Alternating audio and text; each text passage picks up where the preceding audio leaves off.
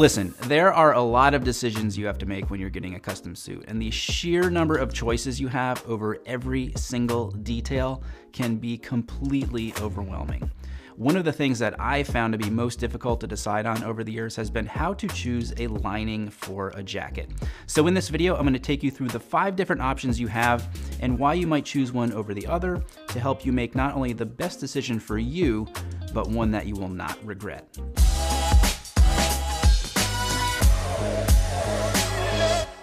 I'm Brian Sakow, and you're watching He Spoke Style, where we give you the information and inspiration you need to dress well, have more confidence, and unlock your potential. Now, before we get into the 5 options you have when it comes to suit jacket linings, let's first go over the 5 purposes of a lining. Number 1, lining your suit jacket or sport coat adds weight and structure to the garment. 2, it makes it warmer, which helps make it more comfortable in cooler weather. 3, if you have a lining in your jacket, it's going to sit better on your body, which could help reduce the possibility of the fabric bunching up.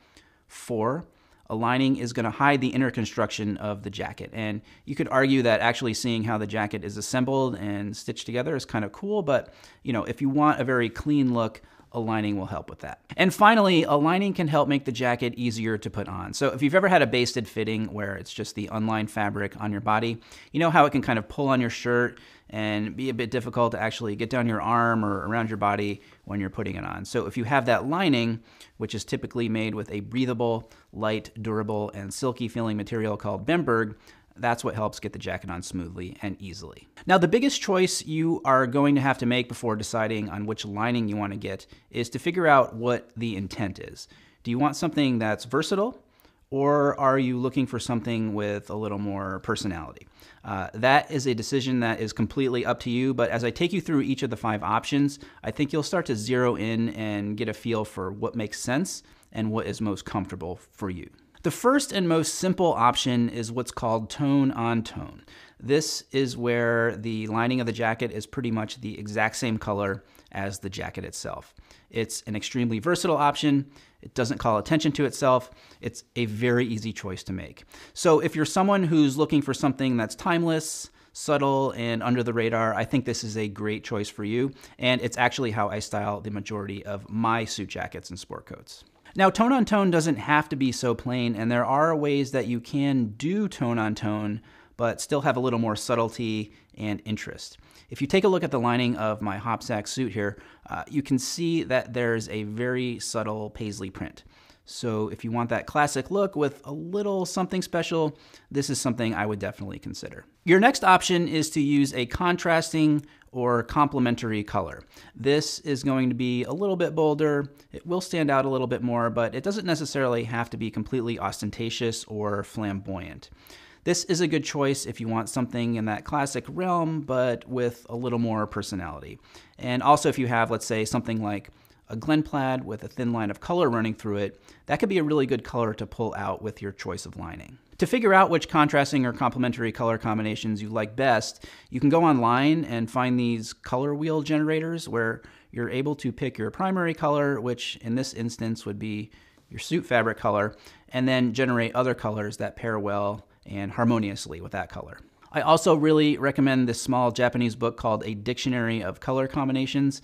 It's got tons of different color palettes and is just a really great source of inspiration for finding colors that work together. And I'll link to both the website and the book down below in the description. Your third option is what I'm going to call a non-statement pattern.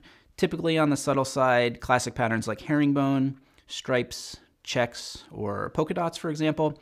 These are great choices for that timeless look and style with a little bit of, I guess you'd say, classic menswear flair.